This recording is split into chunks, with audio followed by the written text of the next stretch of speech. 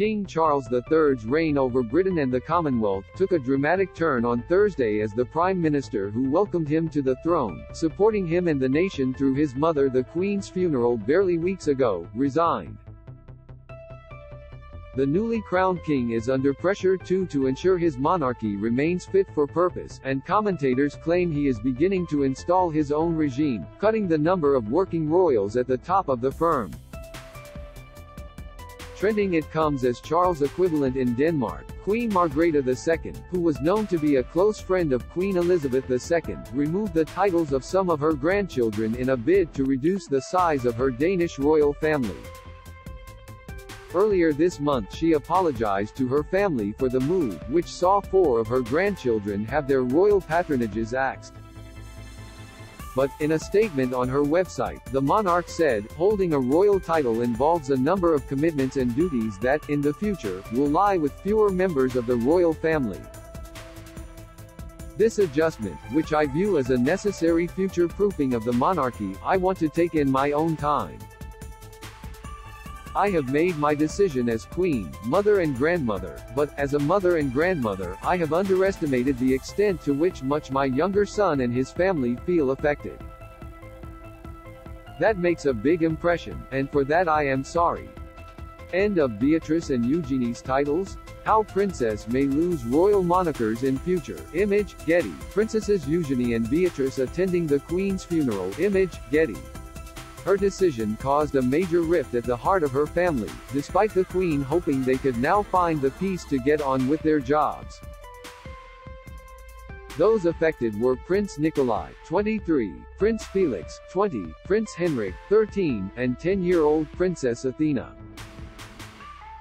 The move led some experts, including Andrew Lowney, the author of 2021's Traitor King, The Scandalous Exile of the Duke and Duchess of Windsor, to question whether Charles would follow suit. Speaking to Express.co.uk, he noted how Charles had so far been clear that it's only really going to be the direct line of succession that is going to be important.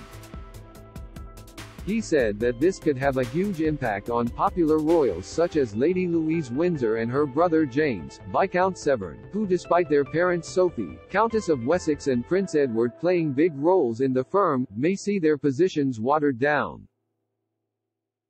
Justin, Princess Beatrice channels Kate in almost same power look Prince George, Princess Charlotte and Prince Louis. Image, Getty.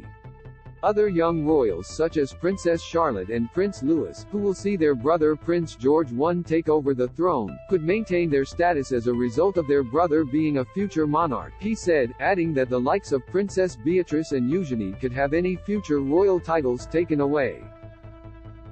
Mr. Lowney continued, I suspect that Charlotte and Louis will likely also have some titles because they will be the children of the monarch at some point. But the other royals like Princess Beatrice and Princess Eugenie, in some ways, they're getting further and further away. They've got a disgraced father, but I can't see them being given titles. I can't see Prince Edward's children being given titles or huge roles. But I think the irony is that the public do actually want a very active royal family. They want to see royal family members opening things and there aren't a lot of them to go round, so there is this tension between trying to keep the costs down and focus on the key players. And the fact that the public do want these people to do things for them and they're only able to do them if we pay for them. Don't miss, Princess Beatrice snapped at West End premiere of film, Analysis, Princess Sophia copies Kate and Beatrice's sensuous style, pictures, insight, Sarah Ferguson's tiara Beatrice and Eugenie snubbed for weddings, latest, Charlotte, Louis and George with their parents, Image, Getty. The author claimed a slimmer monarchy would be a shame for the public, who he said take great pleasure in seeing the firm being active in public. He added, I think they want the ones that are popular, you know, the likes of Lady Louise, but they just don't want clearly people like Prince Andrew, so they have been selective. But you know, this is a business and they have got a brand, and they want to push the brands that are popular, and not the ones that people don't want. Traitor King, The Scandalous Exile of the Duke and Duchess of Windsor was published by Blink Publishing and is available here.